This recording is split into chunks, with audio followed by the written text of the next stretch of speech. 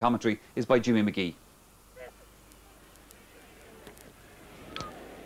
Neeson, Tipperary, Carl gets up for it. Nice layoff by Carl to O'Neill, goal chance, yeah! Yes, Eugene O'Neill, the young man from Capel White. But look at the catch by Cahill. Cahill knew exactly what he was doing, let it into O'Neill, and bang. There's nothing Graham could do about that. Aidan Ryan taking it down. Aidan Ryan bearing down on the down goal.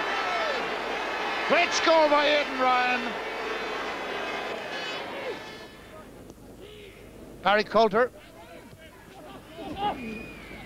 Where to go though for Gary Savage? It's Gerald McGrattan. Oh, splendid goal by McGrattan.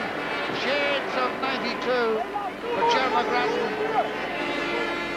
Steve Mallon across to Martin Coulter. Coulter to Gary Savage. Old Sands is in there with the white helmet. Barry Coulter.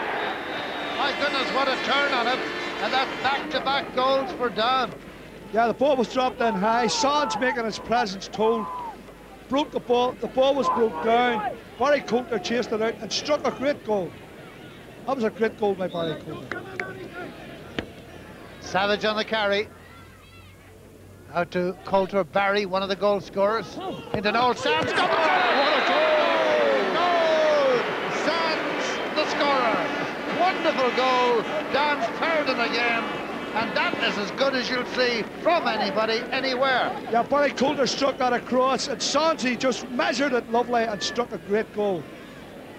Brian O'Mara has had a good afternoon for Tipperary too. Their new left corner forward.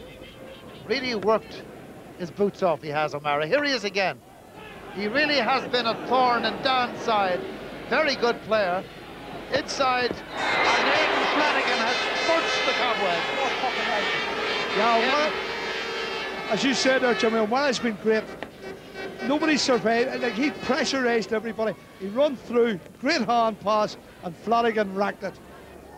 And that pretty much is how Tipperary qualified for the All-Ireland semi-finals against Down in Clonus last night. Now, again, briefly, let's just go back to Thurles. The first game there today was Galway against Offaly in the All-Ireland minor quarter-final. Marty